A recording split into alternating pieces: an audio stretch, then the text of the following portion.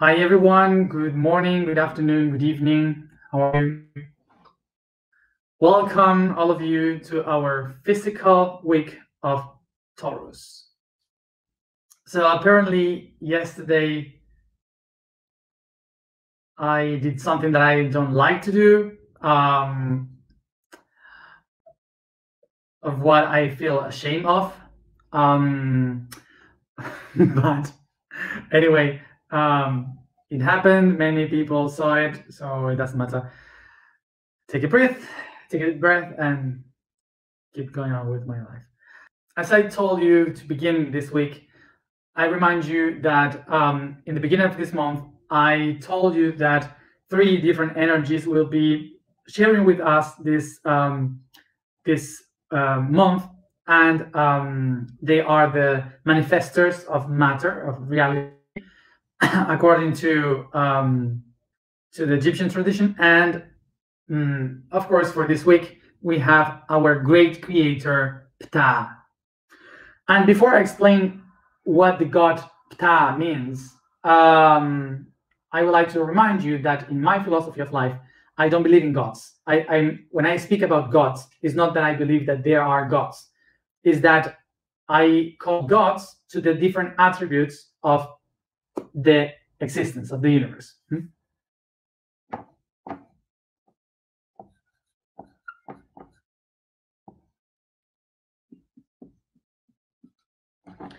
Okay. So this is an idea. It's not exactly like this, but this is like how, like kind of an idea. Okay. So let's look into this kind of like that. So in order to see it in this way, Ra is like the divine that creates the concept of the divines called the Nun, which you can divide in air and water, that creates earth and skies. Get and Nut creates the earth and sky, and they create Ptah. Ptah is the creator of all the things on earth, which divides itself into many pieces, which are the gods of the pantheon of Egypt. At the moment that, at the same time that the air, the water, Nun, Ra, they are like these concepts of creation, big pictures of the creation. So Ptah is the one that creates the parts of the creation. Okay, every part, from the gods that will create until all the realms of reality of nature.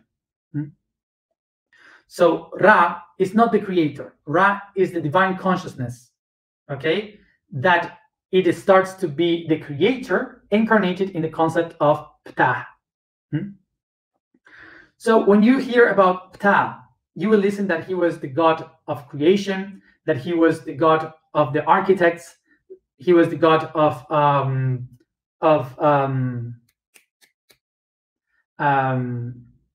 the artisans. But also you will listen that he was the god of darkness.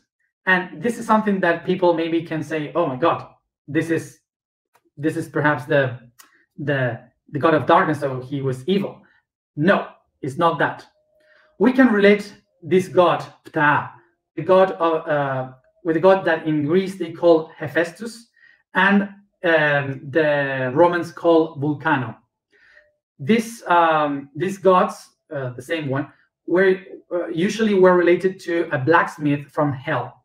He was the one that was working with a junk,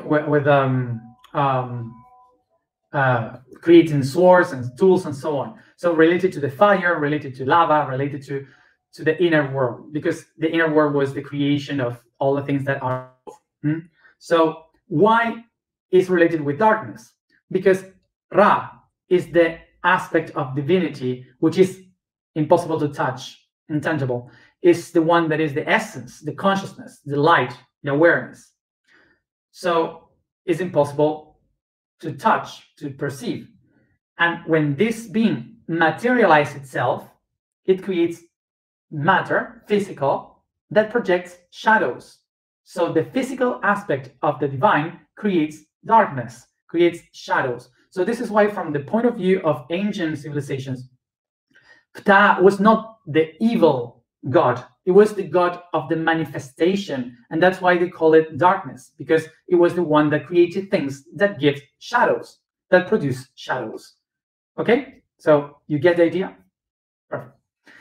So this god, Ptah, is the one that materialized the concept of the divinity of the subtle planes and brings it into materialization. So this means that all the concepts that were before around in the eternity now are going to be physical. They will have a structure, and of course, in order to do that, itself had to divide into different attributes to put their attributes outside and materialize them with a shadow, with a light itself. So that's how it creates everything that we have in our reality. So this brings us that the creator, Ptah, manifests its attribute in the shape of, for example, sexuality, love, intelligence, communication, music, every one of the arts. So basically, all these kind of manifestations will be called gods or goddess, a divinity. But they are attributes of the entire world. So if we pay attention to how this works, it will be the system of fractalization. So the main god of creation divides into two other gods, one feminine, one masculine, and they divide in other two. So they create 4, and this 4, 8, and this 8, 16, and so on. Starts to fractalize constantly, once and again. So the attributes that the main god had split into billions of attributes in every one of the living beings. So this means that each one of us has the same attributes as the main creator, Ptah, that we are going to pass through to the next generations. Let's understand this picture. What are attributes? Because we say humans has attributes. What are the human attributes? We can think about love, wisdom, music, being a good person. Those could be different attributes of a person. But what are the basements of attributes? Attributes basically are emotions. When you go within, you understand that everything that you are doing is an impulse that comes from emotion. And what is an emotion? It's an energy moved by hormones in our body. From where the hormones come from? From the glands, from organs. So the organs are creating the impulse for our attributes. And what are the organs? Are conjunctions of molecules, cells, molecules that are atoms that interact energy that works through vibration. So you see from where it comes from. The whole universe has created through vibration and energy the organs that are the middle point to create the attributes into the matter, to manifest the attributes into the matter.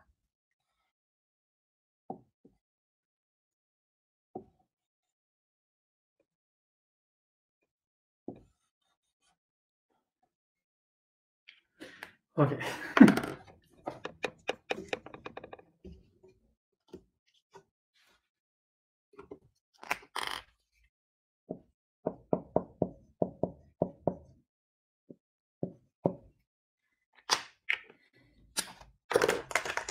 Okay. So what we have here, all the lights, sorry.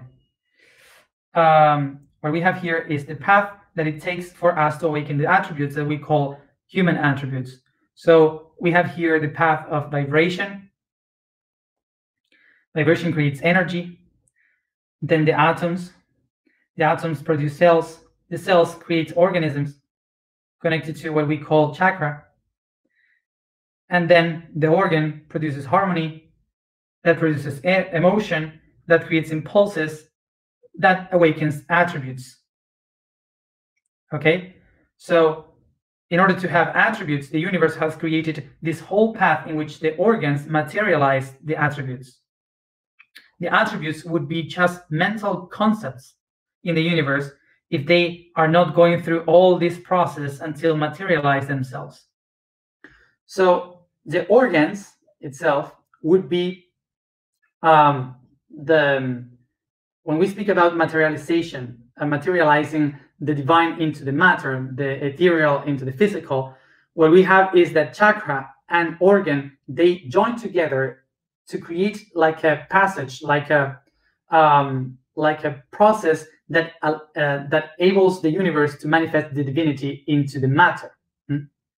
So Ptah, as a concept, he found a way in which he could download the divine into the physical. So this makes us understand that not only in our bodies, but in the entire creation, there are spots from where all the subtle planes of reality can be downloaded in a conjunction towards the matter in the physical world. Okay, places where you can download heaven on earth. In our bodies, we have the glands, the endocrine system, as a way to open the doors, okay, from the subtle to the physical. But in the earth, we have many, represented in mountains, in islands, in lakes. Those places is what we call nodes.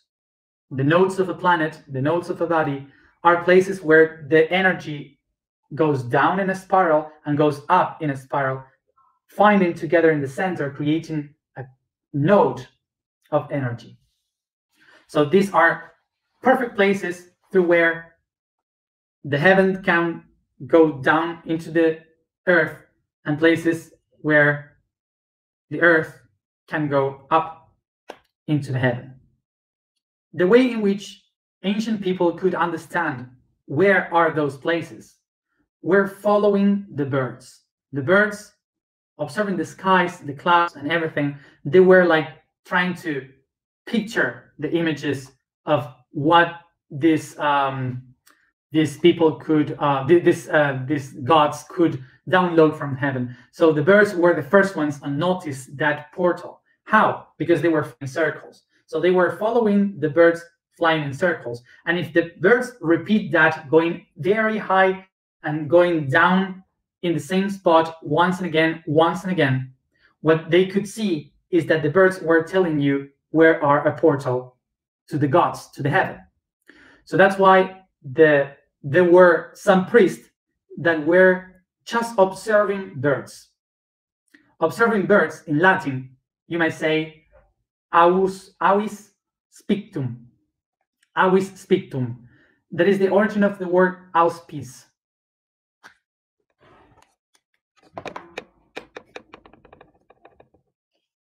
Okay? Avis spictum, to watch birds. Auspice, how do you say in English? I don't know the pronunciation. Auspicious,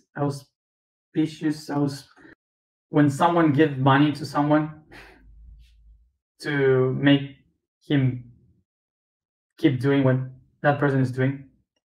People used to say that, auspicious. The people that auspice someone,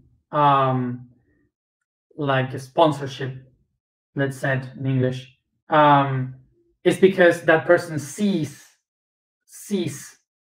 that something is good in the future, that thing could be good eventually, okay? So that's the word. Entonces esta palabra de auspicio también está relacionada a auspiciar el futuro. So this word auspicious is the one that is related to know the future, to know what is going to happen. A signal.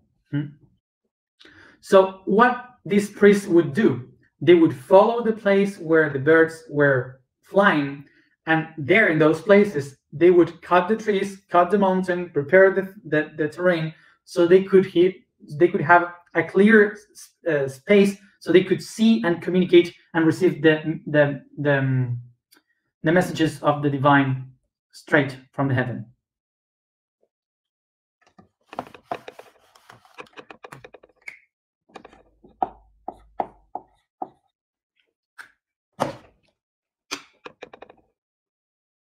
this place was called templo.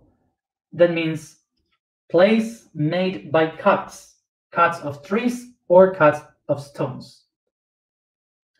So the reason why we add a P in the center is by pronunciation, because when you say many times templo, templo, templo, templo, templo, templo, templo, templo, templo, templo, a P appears immediately. This is how we get the word temple. As you see here, this is how the word temple starts. Temple is not about a construction. A temple is basically a space that was open so the messages from heaven can be downloaded into the ground. So eventually, in those sacred places, the priests and priestesses started to use the feathers of the birds, the condors, the eagle, the hawk, the ravens, the quetzal, vultures, all of them. They started to use all these feathers to decorate themselves, because it was the wisdom. The feathers were the wisdom of these portals. They were bringing the messages. So that's why eventually when they discovered the ink, they started to write with the feathers, because the knowledge of the divine came from the heavens through the feathers. You see how it came, the history of the feathers. So eventually the priests and priestesses started to stay in those spots. So people start to create a house for the priest to live there, so they could have a place to speak and communicate with the divines. And that's what we call a temple today. The house where the priests and priestesses could gather with the divine. So eventually, with the pass of time, the temples became very important too, because the construction of the temples were the incarnation of the divinity. The shape of the temples, the intention that they had, the ways in which they had to be built, the inscriptions on it, the stones that were used, everything was downloading what the gods were representing, and suddenly the temples itself became holy.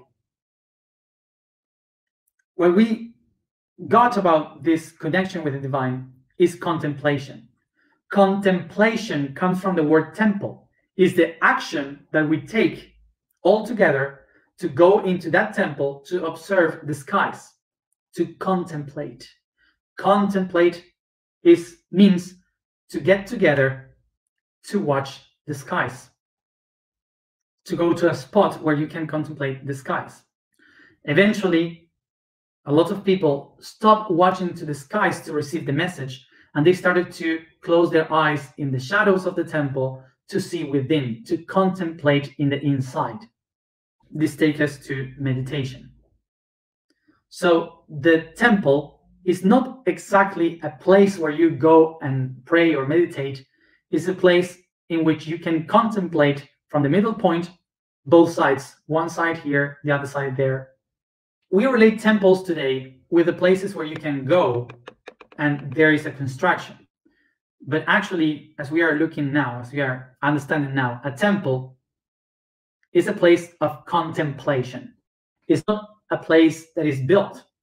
There are many temples, natural temples, as I said, in islands, in mountains, in lakes, in trees, and places that we call ethereal temples, that they are in other dimensions. So it doesn't mean that there is a temple with the shape of a human culture. It doesn't mean that there is a temple of crystals or whatever. It means that it's a place of contemplation. It means there is a place where you can go and observe outside and within. So now that we know what a temple is, remember that there are temples of many kinds, but all of them are to connect heaven and earth by observation, contemplation. So a temple is a place that was built to seek a spot to contemplate something. So it doesn't matter the religion. It can be Christian temple as a church. It can be a synagogue. for the Jews, it can be a mosque for the Muslim, a temple of Hinduism, Buddhism, it doesn't matter. Because all of them were built with one intention, which is to contemplate, to observe the within between heaven and earth. So it doesn't matter in which one you go if you know this.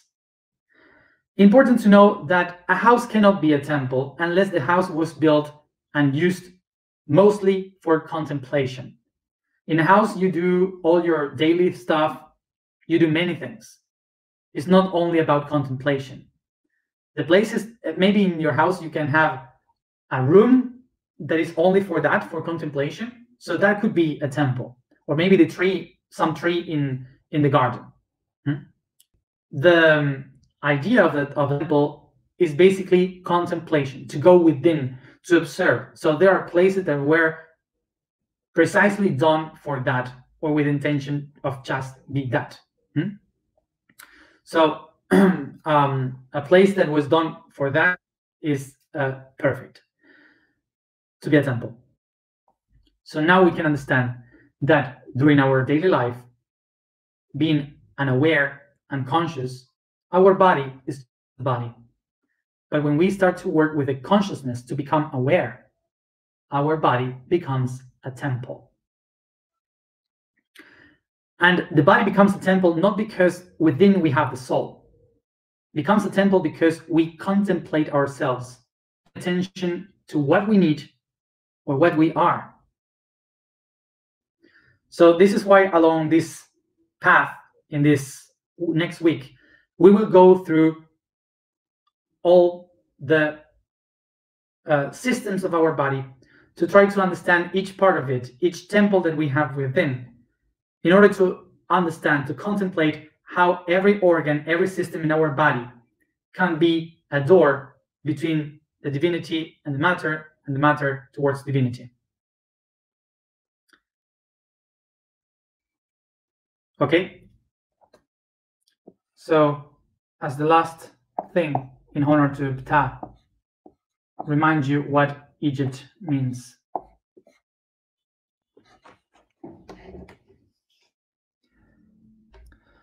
So, name of Egypt, Had Ka Ptah.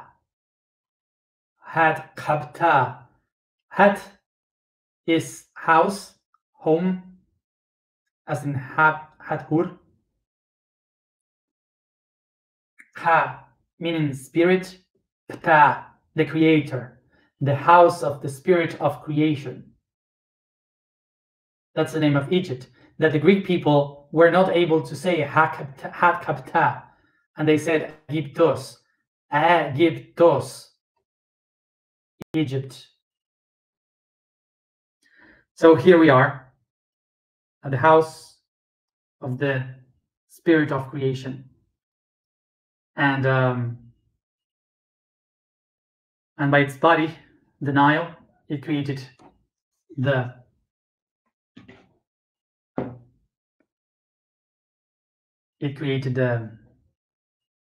path of initiation in every temple.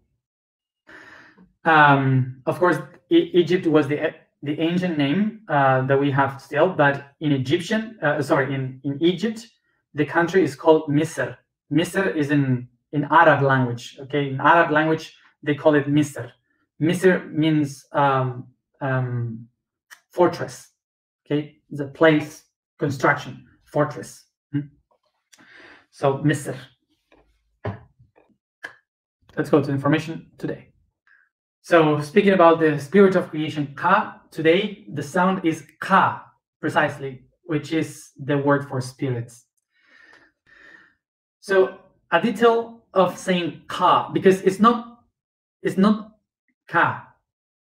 It's not Ka or Ha. It's Ka. The word Ka. You have to heat the palate, okay, very deep behind. That's how you say it properly. Ka. Why? Because in the ancient language, what you had to do with this was to hitting the bone where is touching the hypophysis gland. Okay, So which is the crown chakra. So when you say ka, you are moving that gland. You are like hitting that gland, calling the spirit. Okay, so that's why, to know the difference, it's not ka, it's ka. Okay. The statement for today is, I am a channel between spirits. The quote for today is the circulatory system. Another one of the fundamental systems of the body is the one in charge of the distribution of nutrients, minerals, and chemical elements like oxygen to all the organs and corners of the body. Cells need the chemical basis for life, and it's through the circulatory system that this reach them to be absorbed. The heart is in its center, that distributes through water and the red globules, blood, the red cells, blood, all the components. Among them, the oxygen is fundamental, and thus it through a vein and artery system. It's the projection of the flow and pulse of universe space-time. Sit comfortable, close your eyes, and concentrate in your breathing.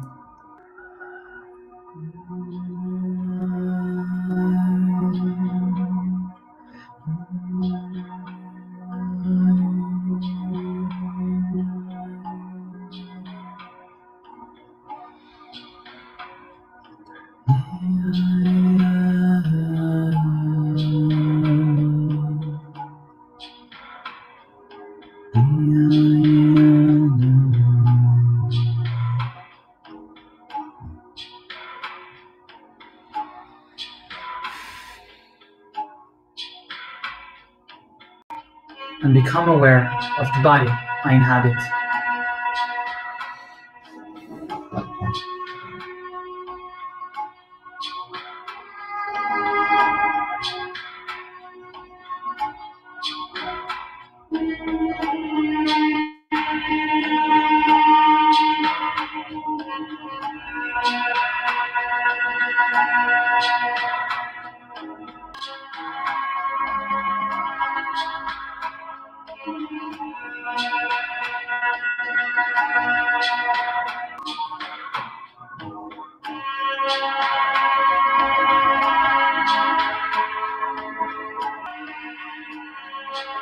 I can perceive the air, the oxygen coming in my nose, going to my lungs,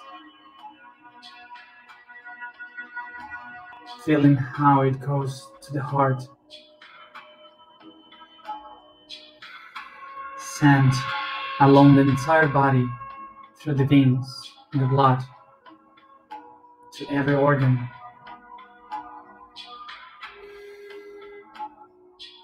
As I become aware of deep breath, every time deeper, I start to feel how the breathing reorganizes my body.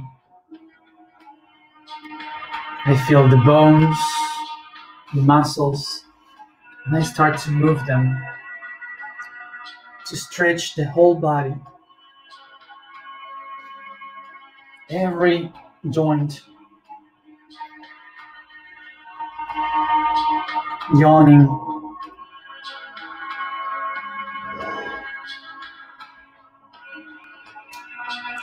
moving every part of it, massaging, caressing. I move every joint from my feet to my head. Juego con el cuerpo. Me permito sentirlo, reconocerlo en cada rincón. Siento el tacto, donde me produce placer.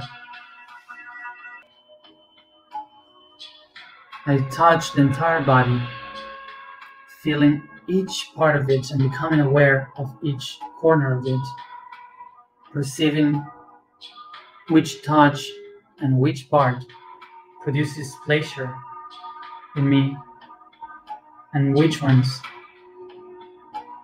produce fear and comfortable emotions, sensations.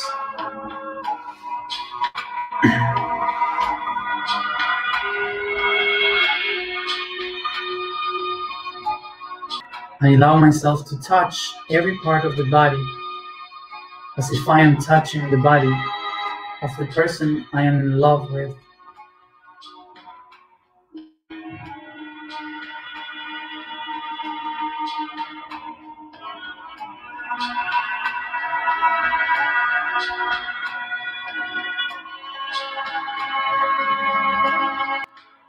I carry softly my face, the eyes in circles, nose, the lips,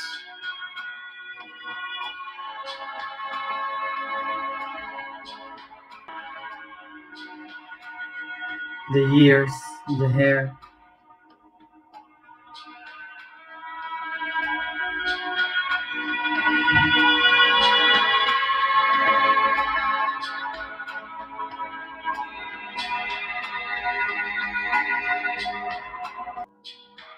I try to perceive, touching every corner, every centimeter of my body, which part of it makes me feel comfortable,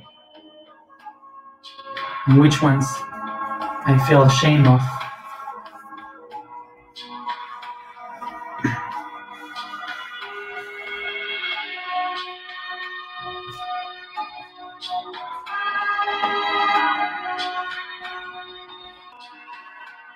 I try to recognize why I feel ashamed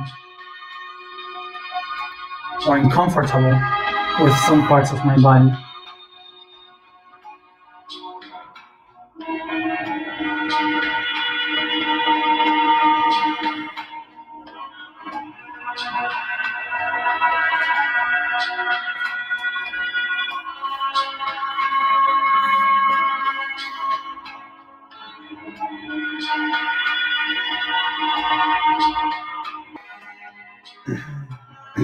I try to move in circles every joint, from my fingers and hands to the wrist,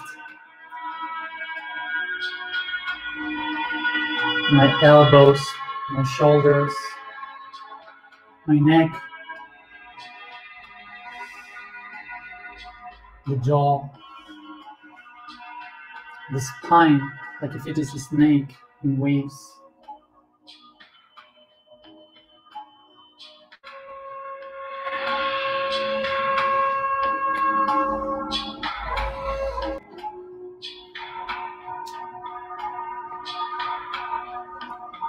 Knees, ankles, and circle.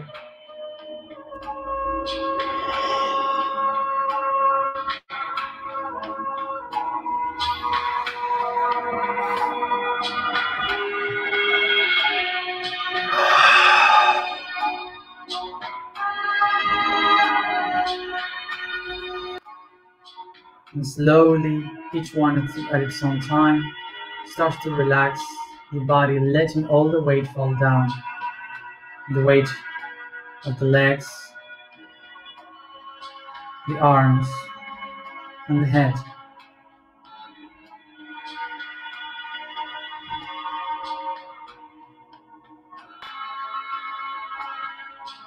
Let the jaw fall down, even if I need to let my mouth open. I let it fall down with all the weight. I let my shoulders fall down.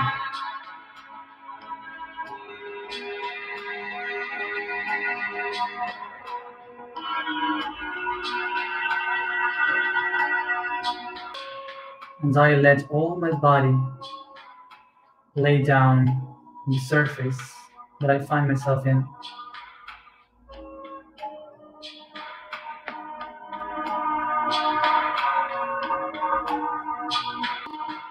As I feel this relax, all the body already known and connected, with the next deep breath, I can perceive all the spiritual world, how it comes within me from the back, in every joint, in every organ, as I take the breath, as I inhale the air, and goes through me, going out in front of my body, ahead. In every exhalation, breathe out.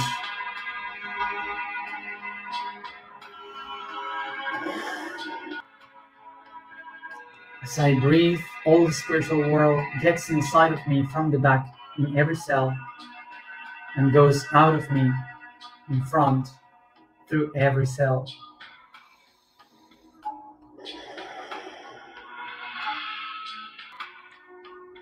I recognize myself now as the point of inflection where everything connects, where I can contemplate myself and all what I am and what I am going to be.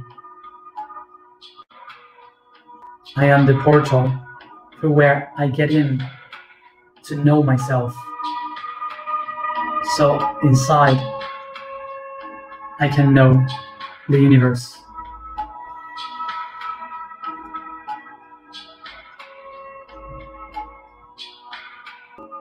I am the temple of spirit.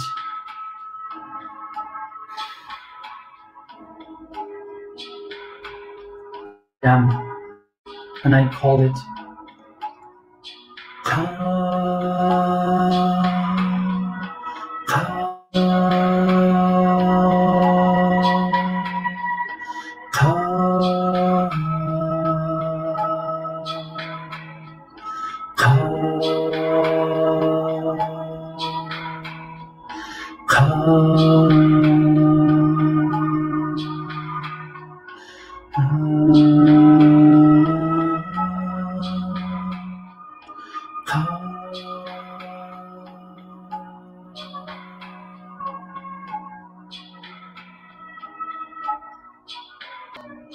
I am the channel between spirits.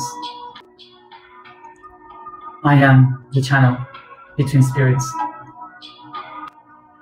I am the channel between spirits.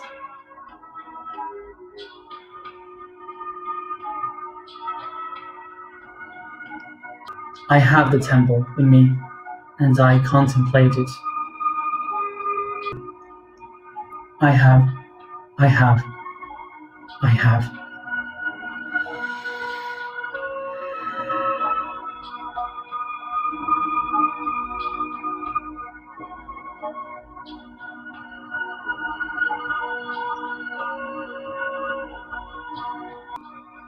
Take a deep breath, and each one at its own time, come back here and now, caressing and stretching your body.